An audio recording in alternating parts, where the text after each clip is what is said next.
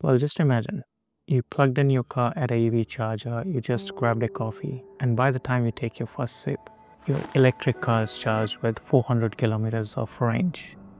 Sounds like a dream, right? But BYD just made it a reality. Well, this could be a massive turning point for electric vehicles in the world.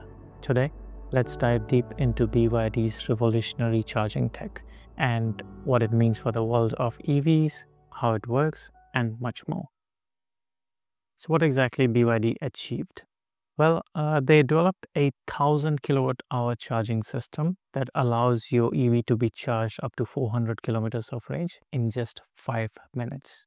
And that's almost as quick as you refueling your car at any petrol station, if not quicker. So here's how they did it. They actually did it in three main areas. The first one is their liquid cooling system. This tech allows them to manage heat, providing a safe as well as a stable ultra-fast charging speed. Well, next-gen silicon power chips, which allows the system to be effective and efficient. And finally, the 1,000-volt architecture. This allows the car to be charged up to the max rate of 1,000 kilowatt per hour, which is quite a lot. Currently, the EVs that I own are peaked at, my BYDs, I believe, up to 80 kilowatt hours, and the Tesla that I have is peaked at 175 kilowatt hour. So imagine charging it almost, if not 10 times, let's say seven times faster than what I currently do. In case of my BYD, it's more than 10 times faster. So you can imagine how quick that would be. Well, how this impacts EV adoption?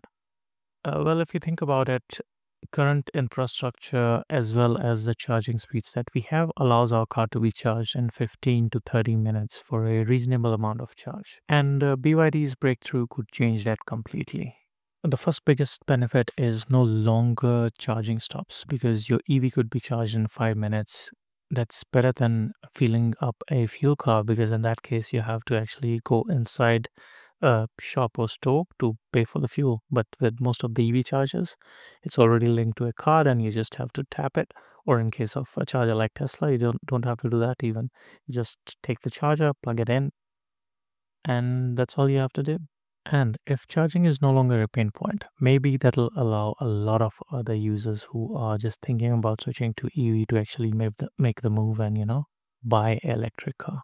And the benefit actually goes way beyond just buying electric cars for general public. Because think about all the ride shares or even public transports. What if a bus, like a big bus, could be charged, let's not say 5 minutes, but assuming 10 minutes for 400 kilometers, that would be taking care of at least half of their day run. And think about it. If EVs don't need to be charged for that long, do we even need bigger batteries? Well, more on that later. Well, here's a bigger question. Is the world even ready to have a 5-minute charging system? BYD is planning to build 4,000 plus ultra-fast charging stations in China. But what about the rest of the world? Well. Here are some challenges which we need to consider. The first one is massive power demand. Like if you think about it, 1,000 kilowatt hour for one car, and imagine there are like 10 stalls, it would mean a lot of load for the power grid to handle. And coming back to the second point, which is getting the infrastructure set up, because it's not very easy to set up such a huge power based system. And it's not just about setting up the infrastructure. Think about the cost of all those 1,000 kilowatt hour systems. It won't be cheap for sure. And last but not least, will other EVs be compatible? Because if you are using this charger just for your BYD cars, it won't help Tesla, Ford, Hyundai, and Kia cars, right? Until unless international standard change and everyone can use the same tech. So while this is all exciting, we still need a major infrastructure change when it comes to adapting this technology for our EV day-to-day use. Now let's talk about EV industry change. Well, BYD has been growing at insane speeds, outselling Teslas in case of production, and with this tech, they just, I think, took a very big leap forward when it comes to getting a brand reputation as well as something to look forward to in an EV. Well, think about it. The biggest network that any EV maker have is Tesla, undoubtedly Tesla, because their supercharger network is already really good, and it's one of the best if you compare with any other networks. So they would need to respond, and I'm sure they can either make the car last longer, which means their cars can drive for longer distances, which would mean if you're driving for, let's assume, 1,000 kilometers and your car can do 800 kilometers, it wouldn't matter for you to maybe stop for 5 minutes or 15 in that case. But if you think about all the other EVs, they might need to get a sort of a license from BYD to use this tech. And if that happens, that's great, because then BYD can actually get benefits of this tech as far as, whatever the R&D department have put in their effort, as well as they can make some money out of it, while allowing all the other EV users as well as the companies to get benefit from this amazing tech. But if you think about it, the EV charging infrastructure need to change. Like, that's the only future I see for EV adaptation. It doesn't matter if your car charges in 5 or 15 if you don't have a charger in your place, or as well as if you're traveling in a remote area, if you don't have a charger there, it doesn't matter if your car can charge in 5 minutes. If there's no charger fast enough to support it, well, it's not going to charge on itself, right? With at least fuel, you can have you can carry extra fuel if you know you're going in an area where there won't be fuel. But with electric cars, you can carry the trickle charger and you can use any outlet to charge it, but it won't be fast. Now let's get back to the discussion of, will this reduce EV costs? Well, there are certain things to consider, right?